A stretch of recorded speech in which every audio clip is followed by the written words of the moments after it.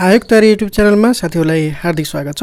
यो भिडियोमा हामीले कृषि विकास बैंकको लागि चौथो सेट लिएर उपस्थित भएका छौं। कृषि विकास बैंक तयारी सेट 4 लिएर उपस्थित भएका छौं। यसभन्दा अगाडि हामीले 1 देखि सेट 3 सम्म प्रस्तुत गरिसकेका छौं। यदि हेर्नु भएको छैन भने त्यसको लिंक यो भिडियोको डिस्क्रिप्सनमा रहेको छ, त्यो पनि हेर्न नबिर्सनु होला भन्दै र आयोग तयारीलाई सब्स्क्राइब गर्न नबिर्सनु होला भन्दै सुरु गर्न चाहन्छौं। सेट 4 मा रहेका प्रश्नहरू मार्फत पहिलो प्रश्न रहेको छ, नेपालको इतिहासमा कौशितोष खानाले के काम गर्दथ्यो?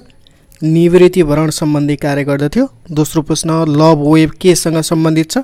भूकम्प। तेस्रो प्रश्न रहेको छ, सोफिया रोबोटलाई नागरिकता दिने देश कुन हो? साउदी अरेबिया रहेको छ सोफिया नामको रोबोटलाई नागरिकता दिने देश। चौथो प्रश्न, नेपालको इतिहासमा पहिलो शासन सञ्चालन गर्ने पहिलो महिला को रहेकी छिन्? नायक देवी रहेको छिन्। नेपालको इतिहासमा शासन सञ्चालन गर्ने पहिलो महिला नायक देवी। त्यस्तै पाँचौं प्रश्न, चरित्र रक्षा नामक कृतिका लेखक को हुन्? गोपाल पराजुली रहेका छन् चरित्र रक्षा नामक कृतिका लेखक। छैटौं प्रश्न, सोहराए पर्व कुन जातिले मनाउने गर्दछन्? सतार रहेको छ यसको सही उत्तर। सोहराए पर्व सतार जातिले मनाउँदछन्। सातौं प्रश्न, कुन कथन सही छ भन्ने प्रश्न रहेको छ। नादिया मुराद नोबेल शान्ति पुरस्कार प्राप्त गरेकी थिइन्। उनी स्त्री रोग विशेषज्ञ हुन्। अनि बी मा रहेको छ, भौतिक शास्त्रको नोबेल पुरस्कार जेरार्ड मुराउले पनि प्राप्त गरेका थिए। यसमा ए गलत रहेको छ। नादिया मुरादले नोबेल शान्ति पुरस्कार त प्राप्त गरेकी थिइन्, तर उनी स्त्री रोग विशेषज्ञ भने होइनन्। बी चाहिँ सही रहेको छ। आठौं प्रश्न, विश्वको सबैभन्दा पहिलो गणतान्त्रिक मुलुक कुन हो? सान मारियो रहेको छ विश्वको सबैभन्दा पहिलो गणतान्त्रिक मुलुक। नवौं प्रश्न, नेपालको अन्तर्राष्ट्रिय सिमाना कति रहेको छ? 2946 किलोमिटर रहेको छ नेपालको अन्तर्राष्ट्रिय सिमाना। 10औं प्रश्न, कहिलेदेखि सूर्य उत्तरायण सुरु हुन्छ? मार्च 21 गतेदेखि। 11औं प्रश्न, राष्ट्रिय जनगणना 2068 अनुसार जनसङ्ख्या वृद्धि दर कति रहेको छ? राष्ट्रिय जनगणना 2068 अनुसार नेपालको जनसङ्ख्या वृद्धि दर 1.35% रहेको छ। 12औं प्रश्न, छोटोदेखि लामो दूरीमा रहेको राजमार्गको क्रम मिलाउनुहोस्। राजमार्गहरू दिएको छ मेची, पृथ्वी, कर्णाली। यसको छोटोदेखि लामो दूरीको क्रम पृथ्वी सबैभन्दा छोटो, त्यसपछि कर्णाली र मेची रहेको छ। छोटोदेखि लामो दूरीमा रहेका राजमार्गको क्रम पृथ्वी, कर्णाली र मेची हुन्छ। 13औं प्रश्न, उत्तरी ध्रुवदेखि दक्षिण ध्रुवसम्म फैलिएको जिल्ला कुन हो? धादिङ रहेको छ उत्तरी ध्रुवदेखि दक्षिण ध्रुवसम्म फैलिएको जिल्ला। 14औं प्रश्न, रियो 20+ सम्मेलन कहाँ सम्पन्न भएको थियो? ब्राजिलको रियो डी जेनेरियोमा सम्पन्न भएको थियो रियोको 20औं सम्मेलन। 15औं प्रश्न, चार्ल्स पोइन्ट कुन जिल्लामा कुन ठाउँमा पर्दछ? चार्ल्स पोइन्ट भेडेटारमा पर्दछ।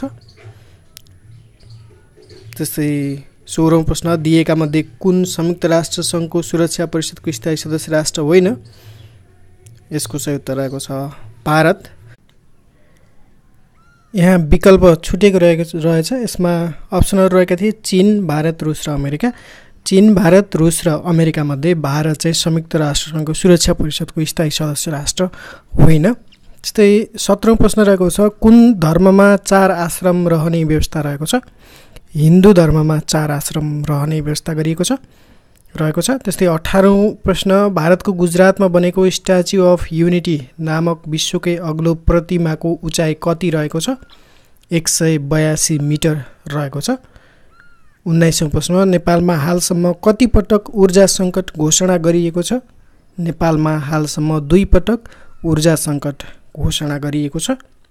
20औं प्रश्न रहेको छ, 2075 को मदन पुरस्कार प्राप्त गर्ने रणहार नामक कृतिका लेखक को हुन्? योगेश राज रहेका छन् रणहार नामक कृतिका लेखक। यसले चाहिँ 2075 सालको मदन पुरस्कार प्राप्त गरेको छ। त्यस्तै 21औं प्रश्न रहेको छ, नेपालमा हाल कतिवटा भूकम्प मापन केन्द्रहरू रहेका छन्? नेपालमा हाल 21वटा भूकम्प मापन केन्द्रहरू रहेका छन्। त्यस्तै 22औं प्रश्न रहेको छ, नेपालको संविधानको कुन भागमा सङ्कटकालीन अधिकार सम्बन्धी व्यवस्था गरिएको छ? नेपालको संविधानको भाग 30 मा सङ्कटकालीन अधिकारको प्रयोग सम्बन्धी व्यवस्था गरिएको छ।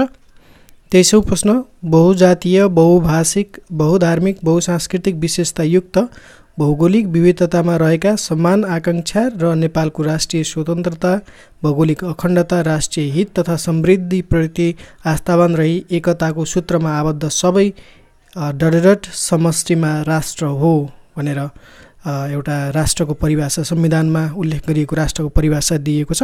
यहाँ खाली ठाउँमा कुन शब्द छुटेको छ? नेपाली भूभाग, नेपाली जनसङ्ख्या, नेपाली जनता, नेपाली व्यक्ति। यसको सही उत्तर रहेको छ नेपाली जनता। तपाईले यसरी संविधानमा दिएको परिभाषाहरूलाई पनि ख्याल गर्नुपर्ने हुन्छ। यसको सही उत्तर रहेको छ नेपाली जनता। त्यस्तै 24औं प्रश्न कुनै पनि बैंक तथा वित्तीय संस्थाको सञ्चालकको कार्यकाल कति वर्षको हुन्छ? 4 वर्षको रहने व्यवस्था गरिएको छ कुनै पनि बैंक तथा वित्तीय संस्थाको सञ्चालकको कार्यकाल। र 25औं प्रश्न रहेको छ नेपाल राष्ट्र बैंकले तलको मध्ये कसको खाता राष्ट्र बैंकमा खोल्न सक्दैन? सार्वजनिक संस्थान, वाणिज्य बैंक, उद्योग र कसैको पनि खोल्दैन भन्ने अप्सनहरू रहेका छन्। यो मध्ये उद्योगको चाहिँ नेपाल राष्ट्र बैंकले खाता खोल्दैन। व्यक्ति, उद्योग तथा राजनैतिक दलहरूको नेपाल राष्ट्र बैंकले खाता नखोल्ने व्यवस्था गरेको छ र अन्यको भने खोल्न सकिन्छ। कूटनीतिक नियोगहरू, अन्तर्राष्ट्रिय तथा राष्ट्रिय वाणिज्य बैंकहरू, सार्वजनिक संस्थान, नेपाल सरकार लगायतका खाताहरू सञ्चालन गर्न सक्छ नेपाल राष्ट्र बैंकले। साथीहरू, यी त रहेका थिए कृषि विकास बैंकको नजिकै गरेको परीक्षाको लागि महत्त्वपूर्ण हुन सक्ने विभिन्न 25वटा वस्तुगत प्रश्नोत्तरहरू। साथै विषयगत प्रश्नोत्तरहरू पनि हामीले छिटै सञ्चालन गर्दैछौँ। त्यसको लागि आयोग तयारी युट्युब च्यानल समयमै सब्स्क्राइब गर्नुहोला र नजिकै रहेको नोटिफिकेसन बेल आइकन पनि क्लिक गर्नुभयो भने हामीले भिडियो राखेपछि तपाईँलाई जानकारी प्राप्त हुनेछ। यो भिडियोबाट म बिदा हुन चाहन्छु। हवस् त, नमस्कार।